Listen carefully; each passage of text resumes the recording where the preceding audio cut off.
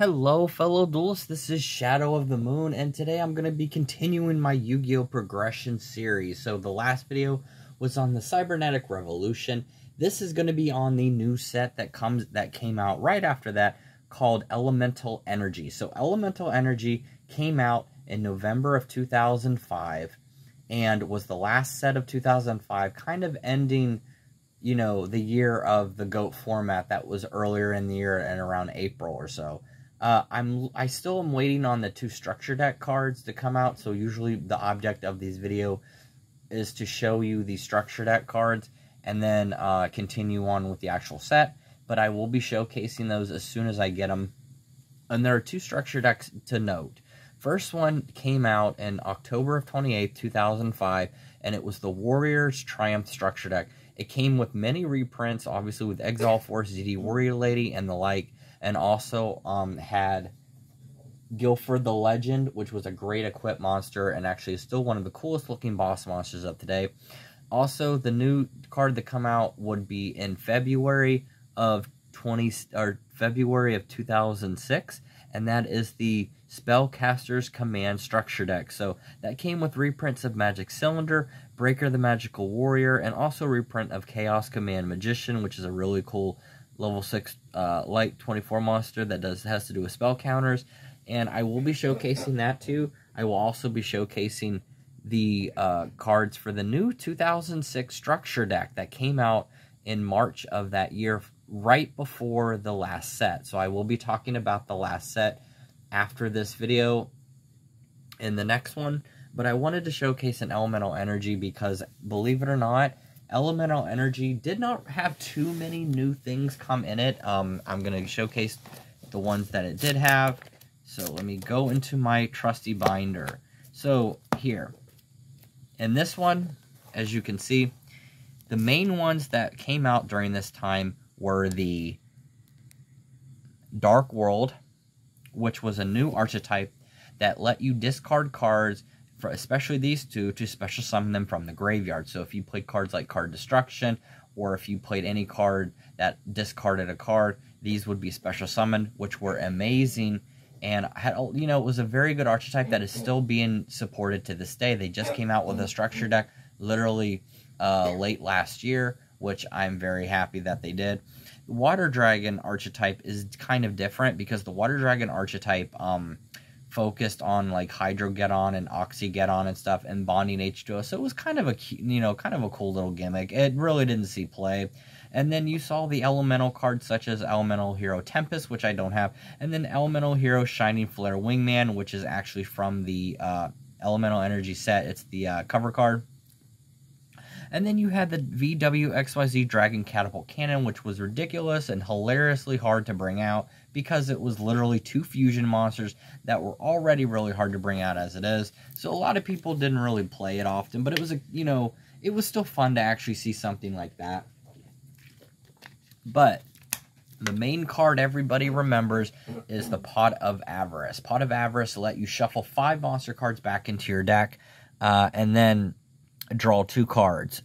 So it was a great way to get hand resources, with Pot of Greed and Graceful Charity being banned. It was a good way to be able to get some draw power, and this was the only new card that saw play. I'm glad that it did, because it is actually was a pretty good card, which is what I did in my deck. I did include it. Keep in mind though, there's not really a whole lot that has changed in the deck.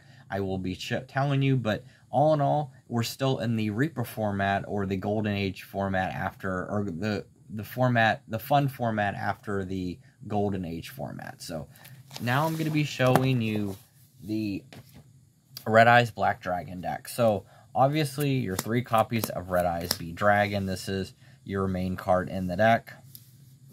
Nothing has changed there. You 2 copies of your Red Eyes Black Chick, because Red Eyes Black Chick was a great way to special summon it from your hand.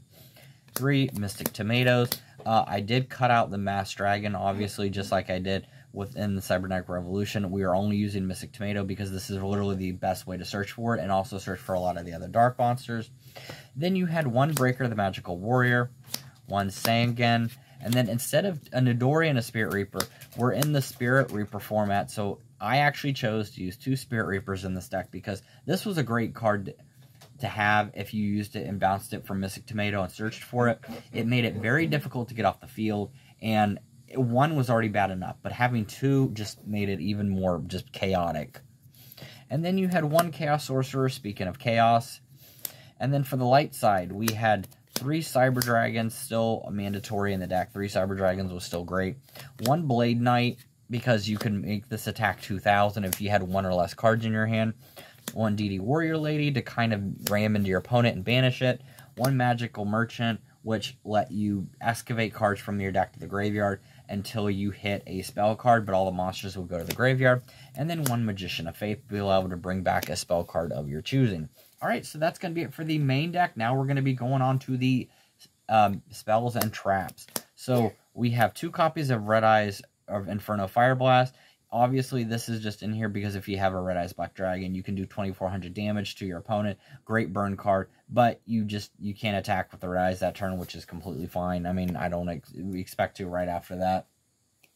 Then 1 Heavy Storm and 1 Dark Hole for your destruction. So it destroys all spells and traps, destroys all monsters on the field.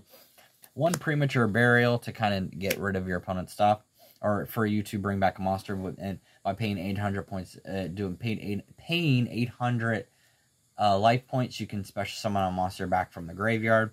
1 Book of Moon and 1 Enemy Controller. If you're wondering, I'm not using Snatch still. I'm just choosing to use Enemy Controller by personal preference because it's literally, you know, it's like a brain control. If you want to use brain control, you can do that too, but I'm just choosing to play Enemy Controller because I actually really like to.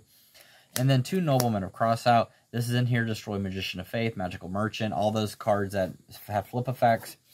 And then finally the new Pot of Avarice. So you are playing Pot of Avarice. This is a great card in here. Some decks would play 2. Some decks would only play the 1. This deck I'm only playing 1 in because just to add a little bit of flavor to it. It is still a very good card. And then for the traps, heavy traps, we're running 3 Sakretsu Armors. This was pretty much standard at the time, running 3 of these because Mirror Force was gone. And then you had 3 copies. I'm actually, instead of Mystical Space-Time Typhoon, I'm running 3 copies of Dust Tornado. Not only is this a great bait card, but this also lets you set a spell and trap card during the turn that you activate it. So it actually comes in handy for your following turn if you need to activate a trap or activate something. And I'm running 3 because a lot of people never expected Dust Tornadoes, and it was a staple back then. And then we're going to be playing 1 Call of the Haunted to special summon a monster back from your graveyard. And then finally Torrential, Magic Cylinder, and Bottomless Trapple. So if you wanted to, you could replace Bottomless with another Magic Cylinder, because Magic Cylinder at the time when the Structure Deck came out, the Spellcaster's Command Structure Deck or whatever came out, it was either that or the Sakretsu Armor. So if you didn't have Sakretsu, this was the cheapest alternative that you could get. But if you wanted to, you could replace this with that. I actually like having this for flavor and just like for diversity. But yeah, guys, that's going to be it for the deck profile. This is still a very fun format right after the Golden Age, so there's still a lot of things being worked out. Monarchs are actually on the rise. You have a lot of really good cards that have, that are coming out, and that people's decks are changing. It is still chaos based, but at the same time you have a lot of variety in the deck. But what's really going to be exciting is going to be the next set after this, which will be released in March of 2006, and that will be Shadow of Infinity. But that will be a video for another day. So thank you so much for watching my historical progression series. I love doing these, and with that, I'll see you guys next time. Later.